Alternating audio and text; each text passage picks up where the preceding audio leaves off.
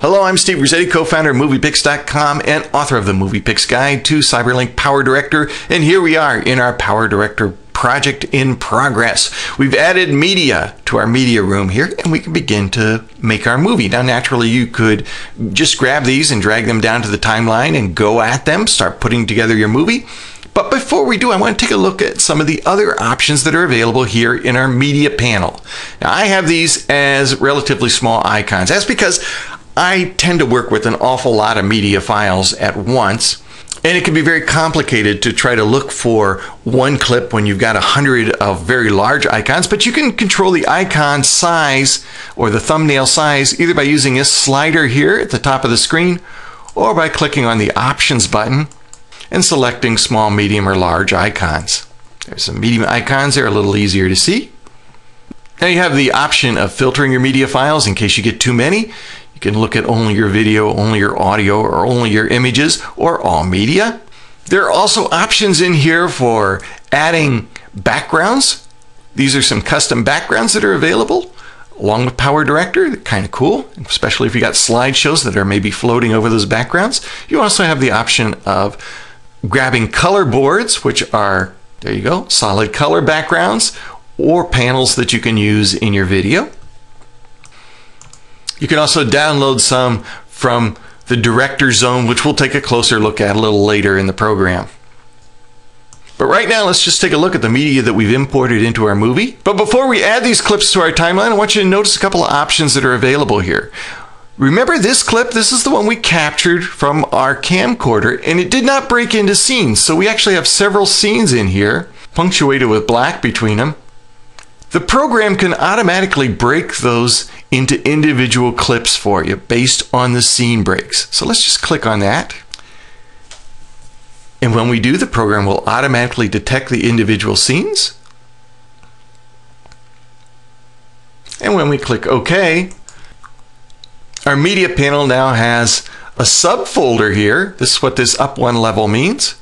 And inside the subfolder, that larger clip is now 6 individual clips. Pretty cool, huh? Let's go upstairs.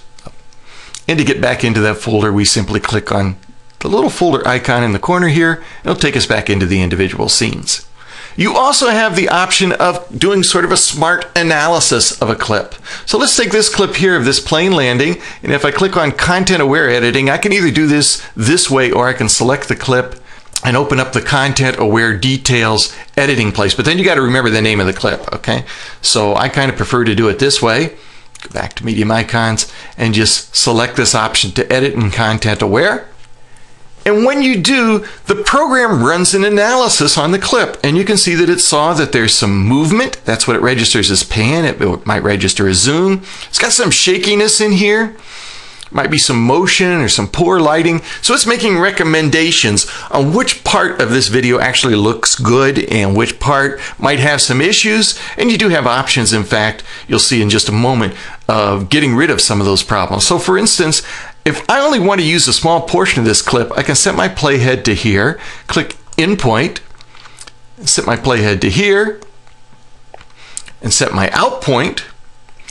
And when I click on the selected button, I do have the option here of fixing the poor quality. In other words, it's going to apply a stabilizer to it to get rid of some of that shakiness.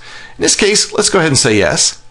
And now you see it has created a subclip here that is only this small selected area, and it has applied a fix to it, a smart fix here, where it has taken out some of the shakiness because it saw some shaky issues in the video. So if I click OK, that clip gets added here to my timeline. Let's zoom in on the timeline a little so you can see it. It's a very short clip. If I hold my mouse cursor over that little eye, I can see information. You can see that it has added the stabilizer to it. And if I double click on that, it opens up this designer area where I have access to controls over many more effects. But we're getting ahead of ourselves. The main takeaway from this is that you can pre-trim your videos before you add them to the timeline. Now, this would be especially helpful if you say you had 5 minutes of a bride and groom dancing, but you only want to use a 30-second segment of it. No reason to put that on the timeline. You could put it on the timeline and trim it there, but it makes much more sense to go into the trimmer, pre-trim it, and then bring that new clip down to the timeline already trimmed down to just the meat, just the really good stuff. So now we have our media clips. We've pre-trimmed one of them here. We've corrected some issues with the video clip, and in fact I'm going to go ahead and play that as I'm talking here. You can see it's taken a lot of the shakiness out of it. It's a very short clip. Look how smooth that is now. It has taken the shakiness out of it with its stabilizer and kind of cleaned it up before adding it to the timeline. Now in part 4 of our 8-part basic training series, we are going to take you to actually adding things to our timeline. We'll take a look at that in our next segment, part 4, basic training with CyberLink PowerDirector. I'm Steve Grizzetti. Hope to see you in part 4 here at MoviePix.com.